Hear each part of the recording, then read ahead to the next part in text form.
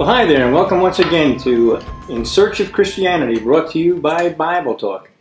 And once again, we are in upstate New York at Dryden, here at the home of Bob and Pam Rizzoni. A blessing to be here. Amen. A blessing for them to be able to join us, and a blessing for you to be able to join with us. Yeah. We just, it's not face-to-face like I would like it to be, but we'll take what we can get. So hallelujah, we're continuing on in our study of In Search of Christianity, trying to find true biblical faith. So we're not acting, living, walking according to the traditions of men or the tradition of the elders, but led by the Word of God. I mean, God has given us His Word to lead us. And that's the purpose of this study, is to seek that out, find it, and then once we find it, then you got to live it. Hallelujah. So we're going to continue on. This is, I believe, our 24th week in this program. And before we start, I'm going to ask Brother Bob if you would just ask God's blessing upon our time together. Father, we just thank you that you love us, and that you care for us, and that you speak to us, and that you desire for us to be like Christ Jesus. And Father, we ask that you would impart to us wisdom. And Father, we thank you for this evening. We ask you to bless it in Jesus' name. Amen. Amen. Amen. Well, I know we have brothers and sisters who participate and watch this from many, many different places in this world. And I'm sure that if you've been awake at least throughout the day, you've noticed that these are very complex times, very troubled times. But the simple fact of the matter is, there are simple answers. There are simple truths for these complex times. And that's kind of what I want to get into in this program today. We've been talking a lot about the difference between religion and relationship. Okay?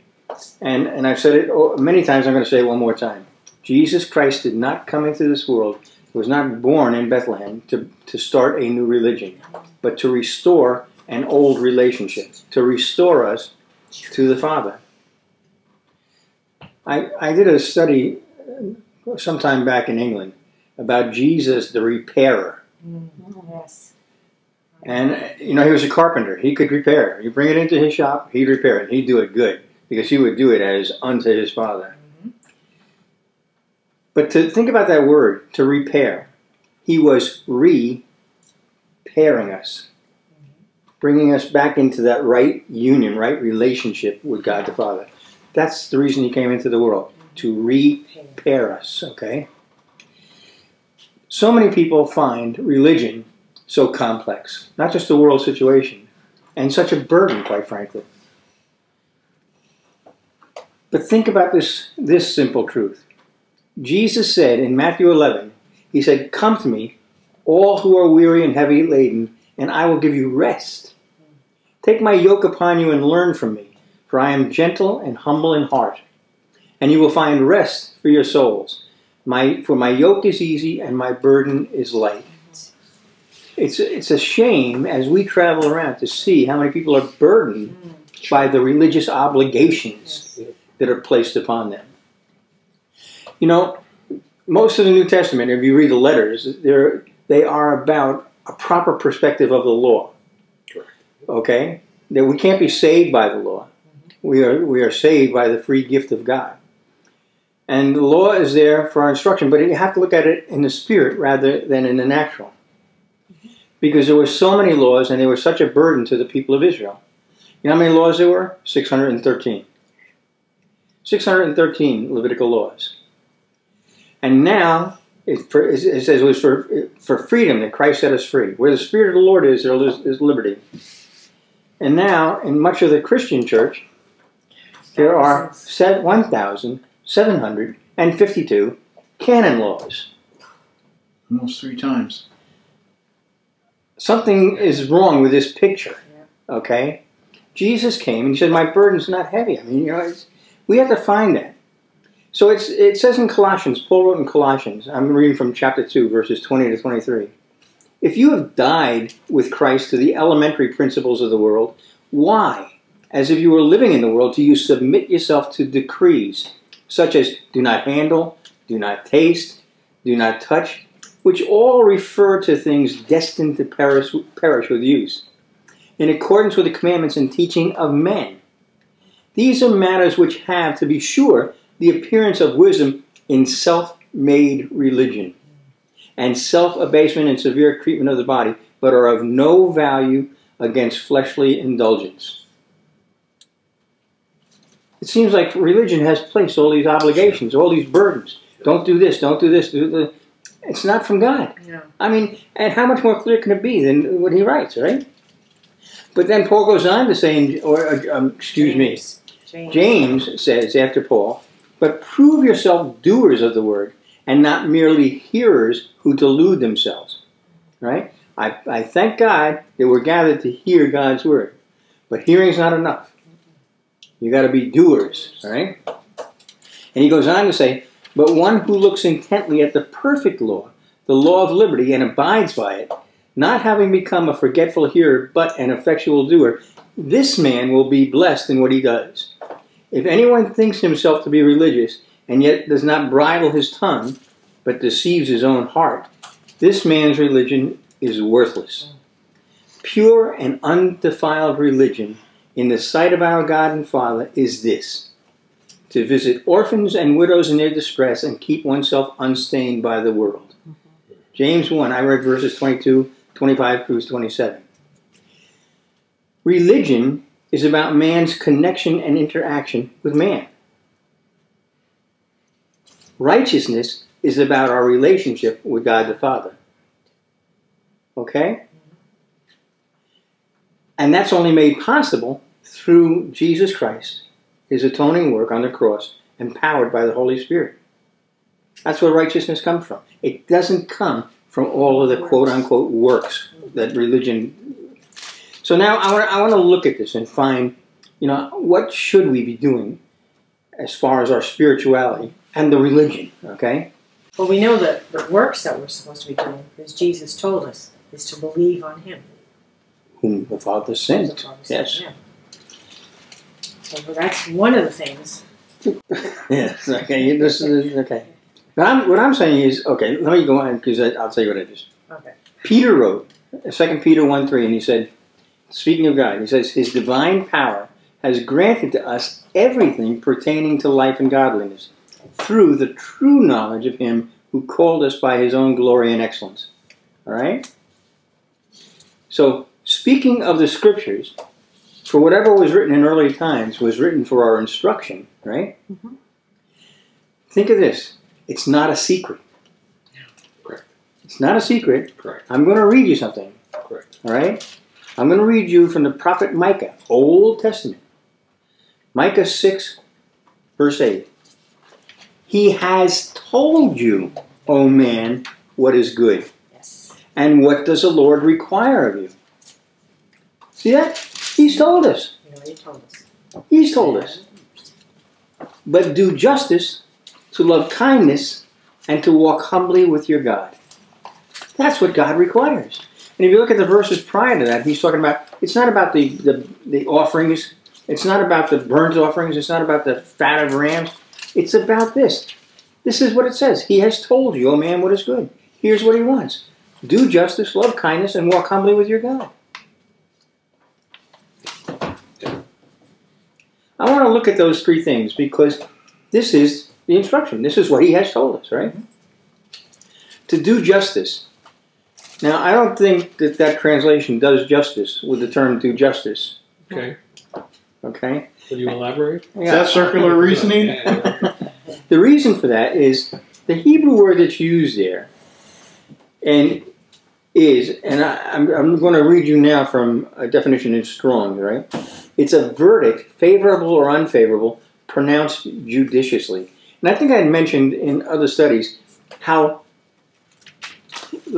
God has a legal system.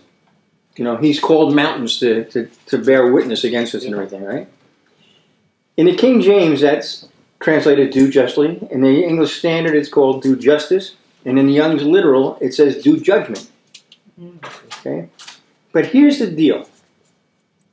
When you understand this, if it is like a legal judgment, what it requires is an appraisal. when you have a trial to test something, you test it against something, right? Mhm.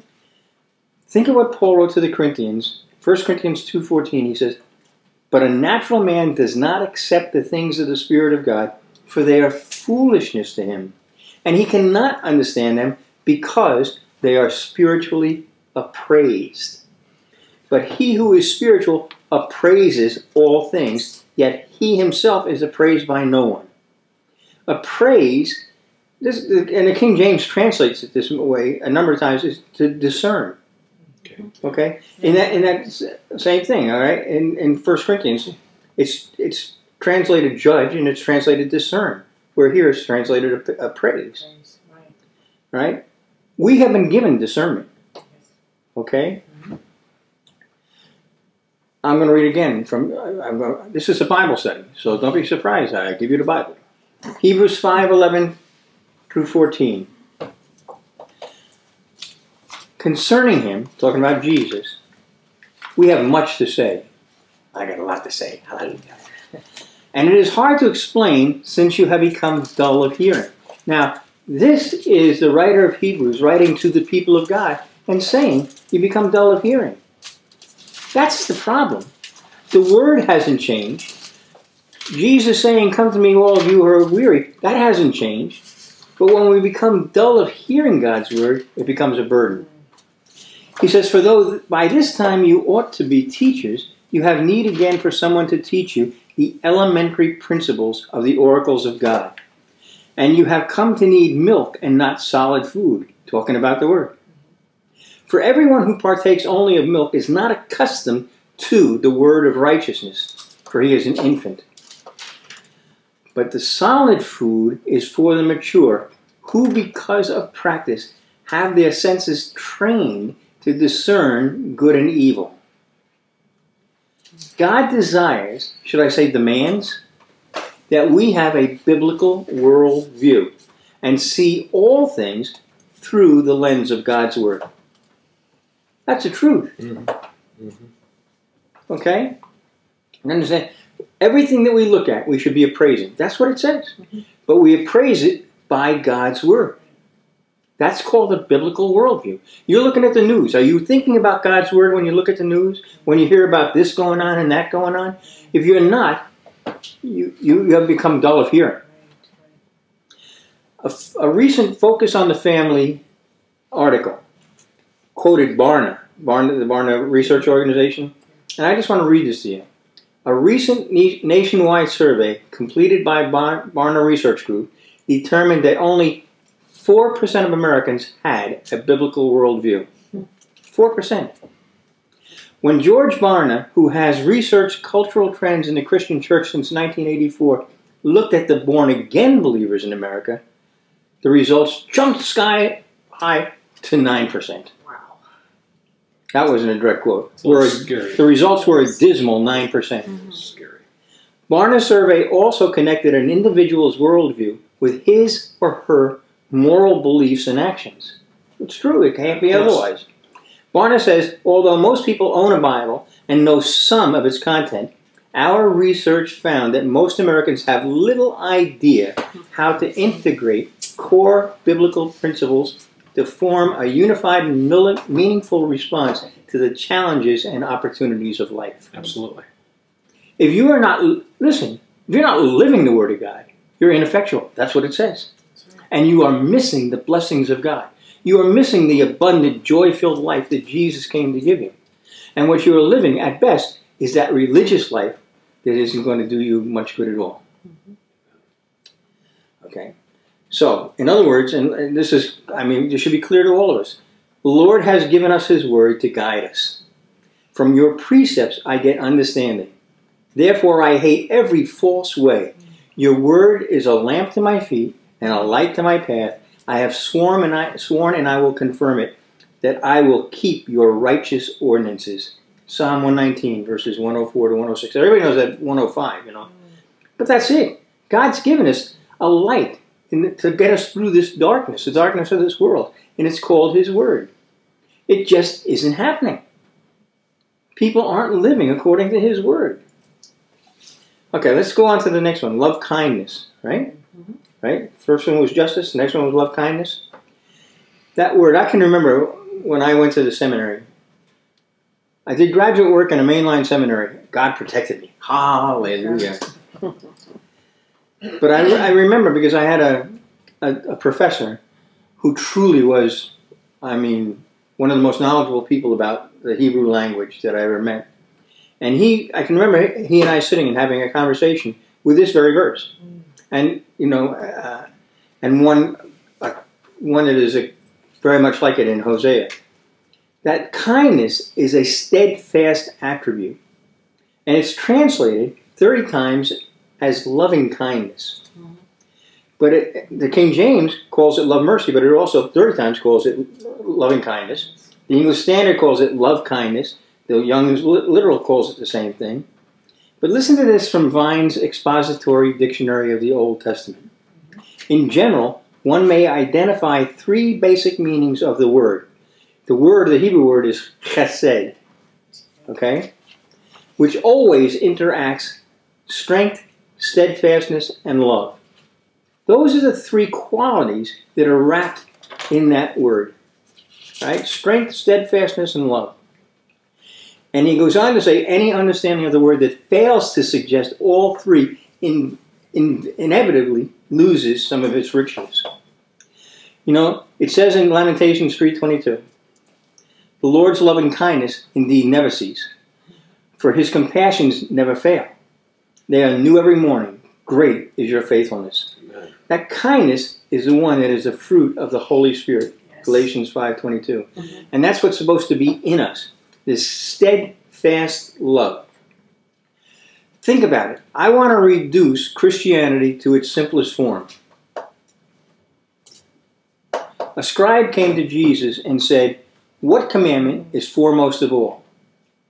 And Jesus answered, the foremost is, hear, O Israel, the Lord our God, the Lord is one.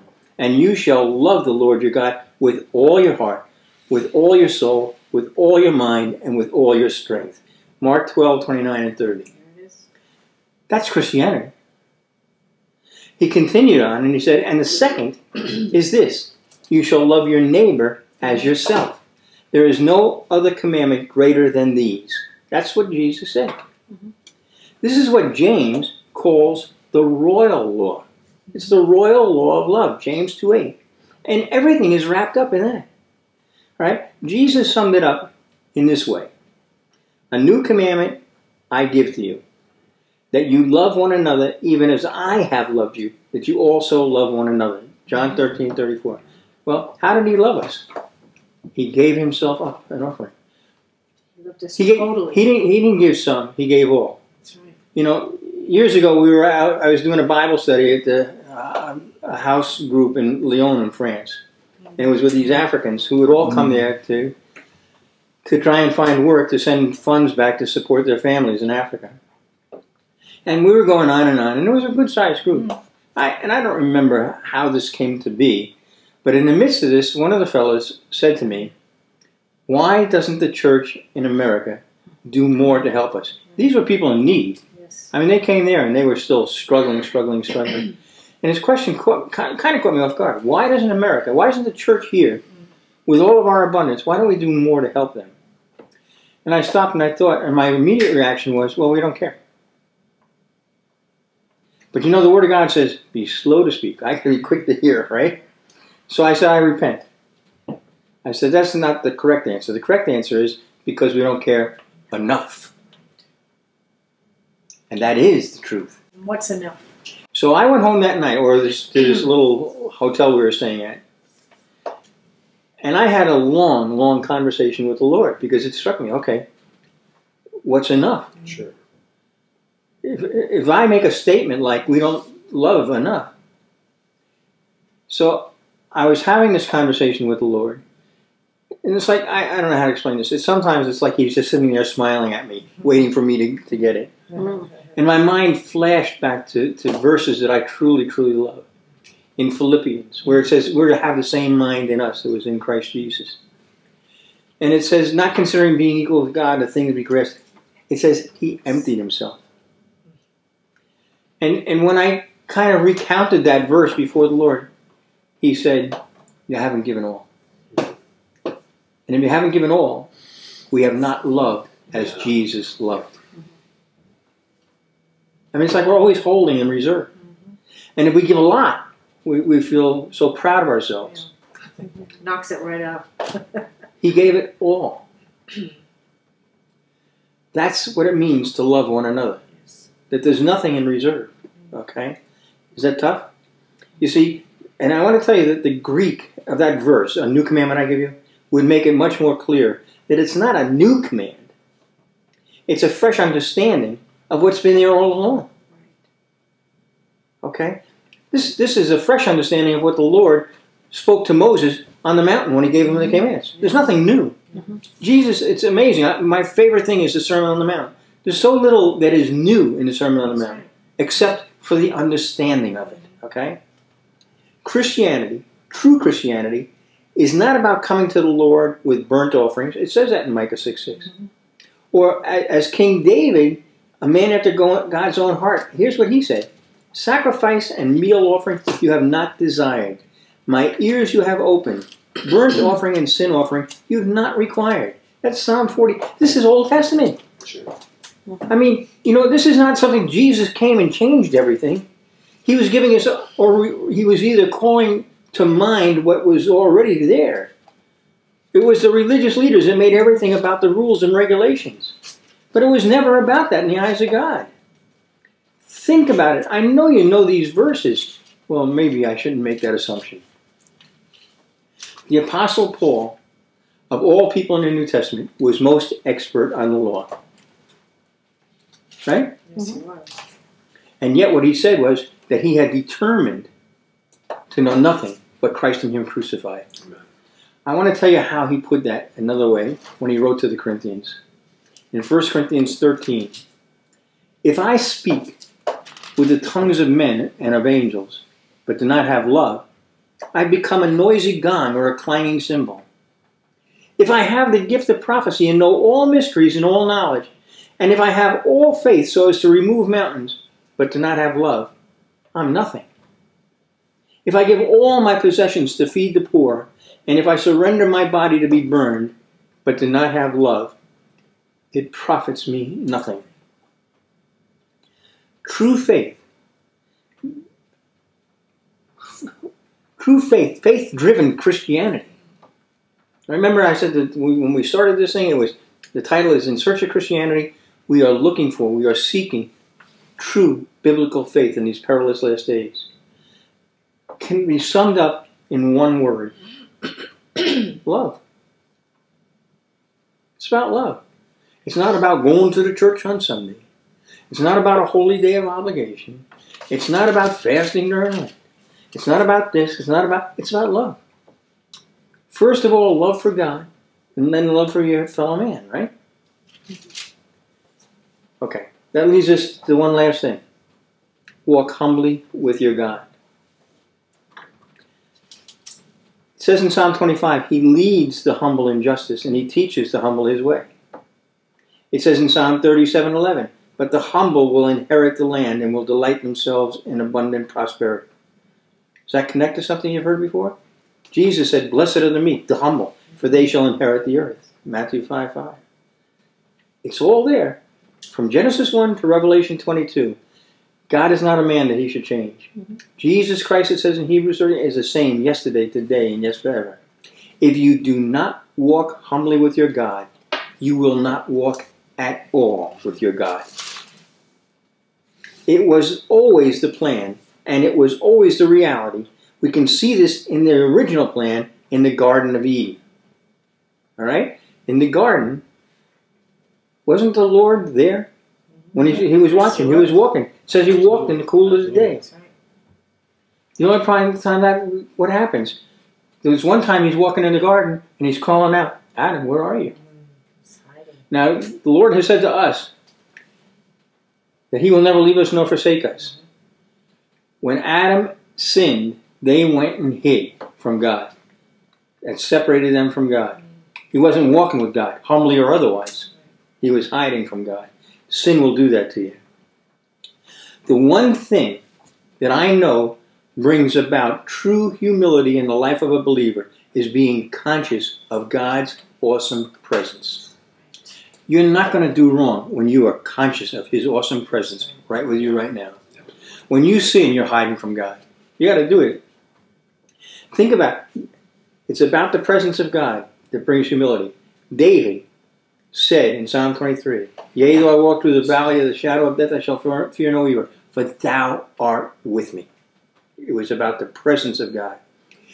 The Lord said to Paul in the night by a vision, "Do not be afraid any longer, but go on speaking and do not be silent, for I am with you." It was about the presence of God.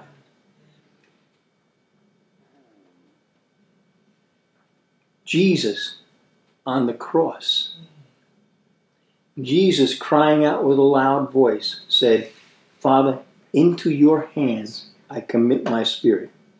Luke 23:46. What all of these have in common is an understanding that they are helpless unto themselves. Yeah. They are. Yeah. Even Jesus, who humbled himself by becoming obedient to the point of death, even death on a cross, as it says in Philippians 2:8, totally and completely surrendered to and dependent to the love of the Father. Amen. That's humility. Yes.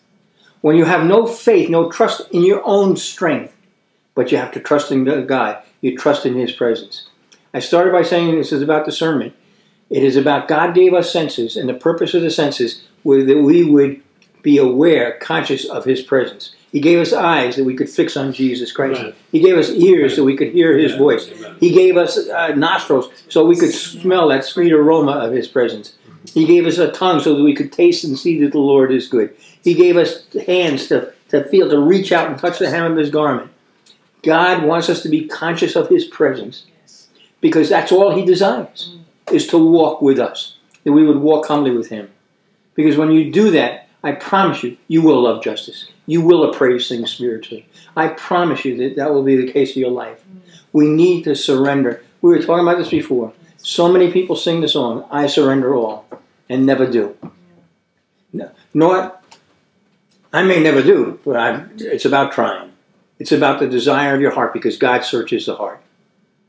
He hears the words, and you're responsible for the words that come out of your mouth. But God searches your heart. Can you sing that song, "I surrender all," where all of your trust, all of your faith is in His ability, none of your own? If you're trusting in yourself any way at all, you're not living this life. So, Father, I just pray, Lord God, I thank you, Lord God, that you have given us your Holy Spirit, that you have made us a temple of your Holy Spirit, that we do have the ability, Lord, to surrender our will to you, to your love for us, trusting in your love for us. Lord, help us to make that the evidence of our lives, because it is the fruit of the Holy Spirit, and you said people would know us by our fruit, and they would know us by our love one for another. Help us, Lord God, by the power of your Spirit, to truly, as your Son did, to love one another. Hallelujah. That's my prayer, Father. Well, hallelujah. Another half hour zoometh by. That was King James. Zoometh. Zoometh by. I trust and I pray that you'll be with us for the next time, next week. If you got blessed, write to us at office@BibleTalk.com and let us know. We'd love to hear from you. We'd love to write back to you. God bless you and goodbye. On a hill far away stood an old rugged cross, the emblem of suffering and shame. But I love that old cross where the dearest and best for a world of lost sinners